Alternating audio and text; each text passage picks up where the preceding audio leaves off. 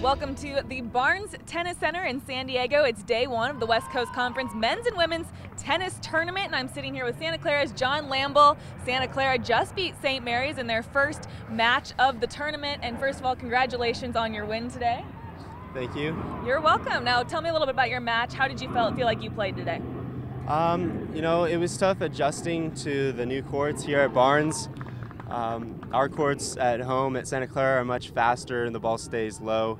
Here the balls bounce up higher, and like I said, they're pretty slow, so it was tough adjusting, especially on the serve against a big server like Joaquim, but luckily I was able to come through today. And now your match ended up being the one that clinched it for Santa Clara. Tell me a little bit about that. All your teammates are watching you. You said you didn't even notice that you were the clinching match, but what's going through your mind when you kind of realize that your match is the one that did it?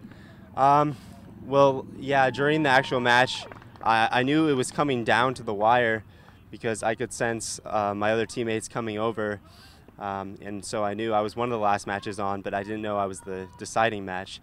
And it was tough because I had a match point at 5-2 on his serve and couldn't convert, and then in the next game I held that love.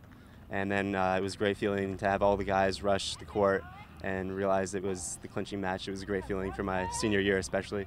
And that first set, you end up winning it in a tiebreaker, lose the second set. But that first set, what does that do for you when you kind of get a big win in a tiebreaker to start off the match like that?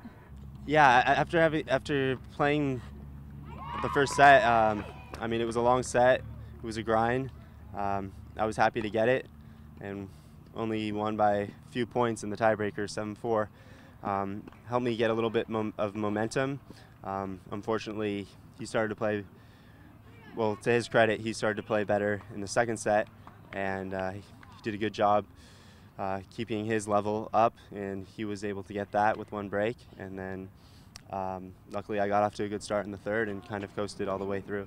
Were there any adjustments you made in that third set to take it in the end? I was focusing on keeping my energy level high, and realizing there was just one set to go, I was just trying to focus on every point as much as I could while staying relaxed at the same time.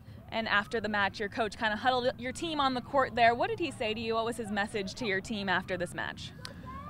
He just said, "Great job, guys. You know, way to fight, way to dig down," and he was just really happy that we got the win today. What did you take from today that you think you did particularly well in your match? I'd say I did a good job adjusting, like I said, to the new court, and had to be more patient today than I normally am. And what do you think you can take for tomorrow that you need to work on, or that you know maybe to adjust to a little bit better tomorrow? Because the ball bounces up higher here, step in more with my returns. All right, now you play USF tomorrow. You beat them earlier this year. Yes. What do you think is going to be the key to beating them again tomorrow? I mean, it's going to be a tough match. Everyone's going to have to bring their full energy and focus, and we're going to have to fight like crazy. All right, well, John, congratulations on your win today, and we will be right here at the Barnes Tennis Center in San Diego all week long.